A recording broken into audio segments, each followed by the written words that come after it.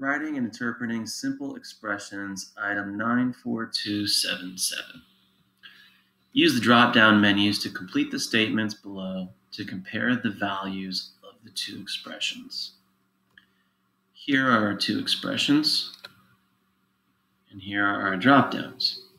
The value of the expression in blue, blank, the value of the expression in red. I know this because blank. Okay.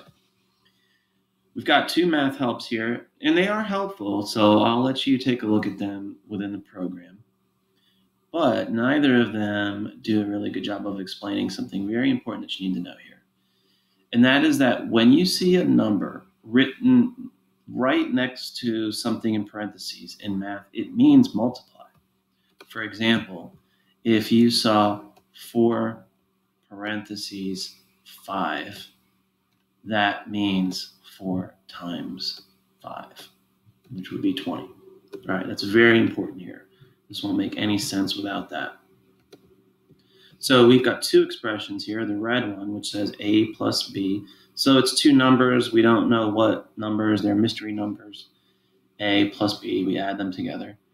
Now the blue expression, we've got the same two mystery numbers, A plus B. We add them together. And then what do? Multiply them by 4. So the value of the expression in blue is 4 more than, is 4 times, is the same as, or cannot be compared to the value of the expression in red. It is 4 times the value of the expression in red because we would add first and then multiply by 4. I know this because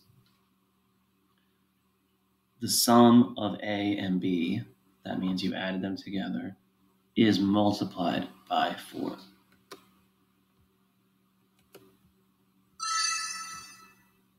Here's A plus B. Here is 4 times A plus B.